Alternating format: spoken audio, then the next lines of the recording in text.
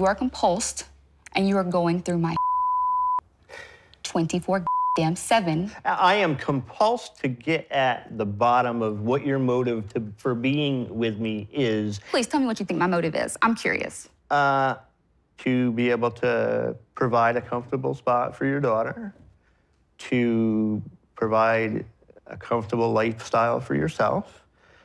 And I don't think it would matter whether it was me or Joe Schmo or Tom, Harry, Dick. I don't think that matters to you. What's your motive? My motive for being with you is to build a long-term relationship. You are, like, very beautiful, which is absolutely awesome. However, that's not the only thing that's important to me. I want you to be here because you want to be here.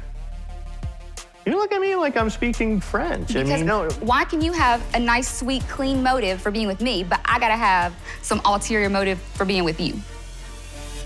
I asked you why you were here. Because I have invested 2 years You into invested this. 2 years of sitting behind bars. I quit talking to another pen pal that I liked quite a lot to talk to you. So I could have continued that relationship and it might have grown into something that I would be happy with right now, but I'm right here with you. And I promise you, the day that I'm done will be the last time I ever with you. And that's why I want to make real damn sure of my decision to be with you or not to be with you.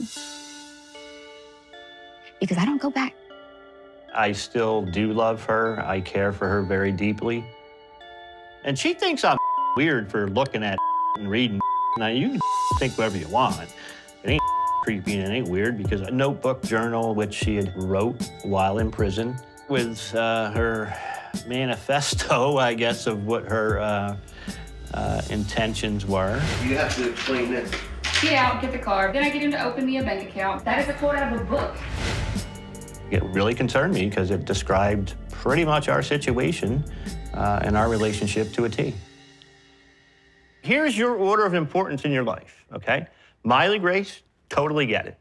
Yourself, Carabelle, your friends, phone you're on for 12 hours a day. And then maybe if there's a little time, you'll spend it with me.